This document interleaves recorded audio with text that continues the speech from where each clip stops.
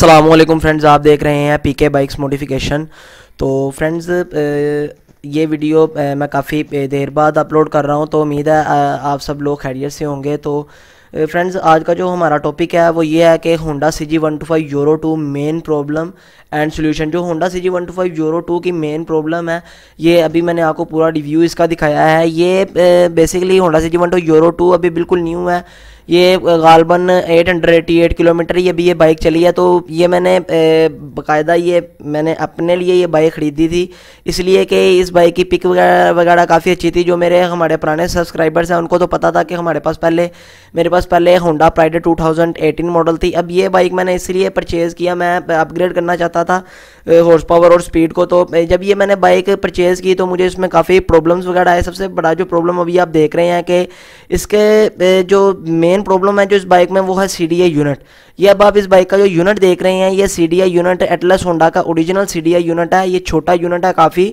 और जो आप पीछे वाला यूनिट देख रहे हैं वो हमारी जो इधर लाहौर में चल रही है रोड प्रिंस 150cc जो लोडर है, रोड प्रिंस से बनाया, वो 150cc है। तो ये उस बाइक का पीछे हमारे यूनिट पड़ा हुआ है। तो अभी जो मैंने इस बाइक में यूनिट निकाला है वो भी 150cc का मैंने यूनिट निकाला है। मैं पहले 150cc का यूनिट लगाकर इस बाइक को चला रहा था। इस बाइक में जो मेन प्रॉब्लम आई है हमारे यूरो 2 में, इस बाइक में सबसे बड़ी प्रॉब्लम आई है वो इस बाइक की मिसिंग है। इस बाइक की जो मिसिंग है वो ही सबसे बड़ा मसला है। जब इंसान ज़ाहिर बात है इतने पैसे खर्च करता है, जब उसे चीज़ चलाने का मज़ा नहीं आता तो उसका जो दिल है वो परेशान हो जाता है। आप इंशाल्लाह ताला आप परेशान ना हो। अभी हम आपको इंशाल्लाह ताला इसका प्रैक्टिकल करके दिखाएंगे। इसका ओरिजिनल यूनिट लगा के भी आपको इसका साउंड टेस्ट चेक करवाएंगे।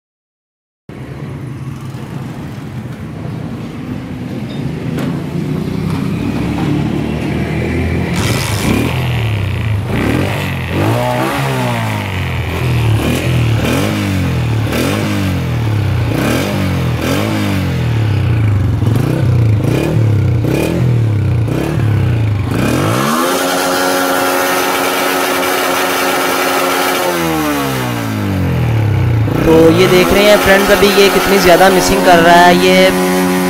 ये बमुश्किल अभी ये 10 को ये क्रॉस किया है, लेकिन ये बहुत ज़्यादा मिसिंग कर रहा है फ्रेंड्स, आप देख रहे हैं। तो अभी हम आपको इसका जो दूसरा यूनिट है जो प्रीमियम का है, वो काफ़ी सस्ता यूनिट है। वो सिर्फ़ और सिर्फ मैंने 180 रुपये का परचेज़ किया था, 180 रुपीज़ का, पाकिस्तानी 180 रुपीज़ का 180 रुपये का वो यूनिट मैंने परचेज़ किया प्रीमियम कंपनी का 150cc का।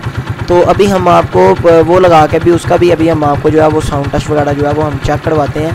अभी तो ये एटलस होंडा का हमने ओरिजिनल का आपको साउंड टेस्ट वगैरह चेक करवाया है इसके ओरिजिनल यूनिट लगा के। तो अब हम जो है हम इसको चेंज करके दूसरा यूनिट लगाते हैं और अब हम आपको जो है ना उसका हम साउंड टेस्ट वगैरह जो है और प्रैक्टिकल करके चेक करवाते हैं कि उसमें और इसमें क्या डिफरेंस है। तो फ्रेंड्स, ये देखें, ये हमने अभी इसकी जो वायर्स थी वो हमने इसमें से निकाल ली हैं ओरिजिनल में। और ये देख रहे हैं, ये अभी मैं आपको इसका डिफरेंस वगैरह चेक करवाता हूँ। ये देखें वो कितना छोटा यूनिट है और ये जो 150cc का ये यूनिट आप देख रहे हैं ये कितना बड़ा यूनिट है।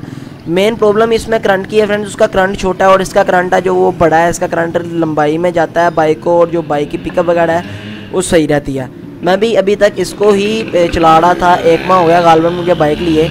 तो मैंने सोचा कि क्यों ना इसके बारे में कोई वीडियो बनाकर आप दोस्तों के साथ शेयर कर ली जाए। तो अब हम आपको इसका साउंड टेस्ट वगैरह जो है वो चेक करवाते हैं फ्रेंड्स।